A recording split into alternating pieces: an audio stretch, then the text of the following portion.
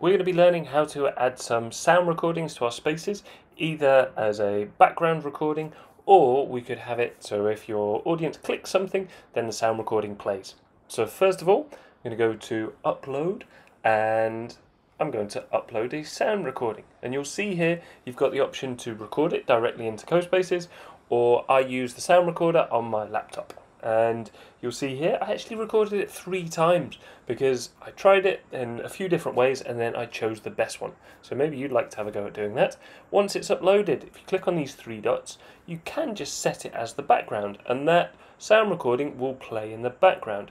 But I like making my spaces a bit more interactive, so I'm going to actually get my unicorn to speak, and I'm going to give some direction to my audience. So click me, I can talk. And in fact, I'm going to change that to click me once, because if they double click, then the sound recording is going to play over and over.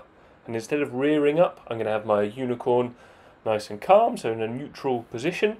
And I'm going to turn it on in CoBlocks because I'm going to program this unicorn, and I need to have the option of program it. So you must turn it on in CoBlocks and make sure you remember its name.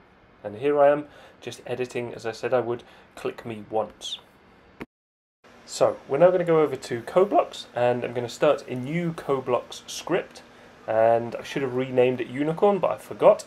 And we go over to the events, and when something is clicked, that is going to be the event that starts things. So it did say Casual Boy, but I've changed it to Unicorn. If you can't find Unicorn there, or the object that you're trying to program, make sure you've turned it on. Double click on the object, go to CoBlocks, and using CoBlocks. Here I've got the sound, and I'm going to make that true. Now let's test it. So when I click on it once, welcome to Sharting Junior School's very own virtual art gallery. Yay, it does work. Fantastic.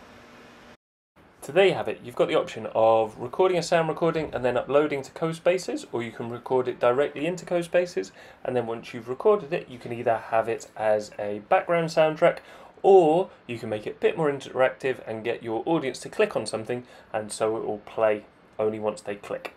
Up to you. And now it's your turn. So you're going to make a recording and you're going to upload it if it's not already in Cospaces, and then I'd like you to choose the object that's going to be clicked and add instructions so your audience knows what they have to do, and then you're going to have to do some programming in CoBlocks. Make a new script, add an event, add the sound, and then test it. Make sure as the audience it works. Good luck.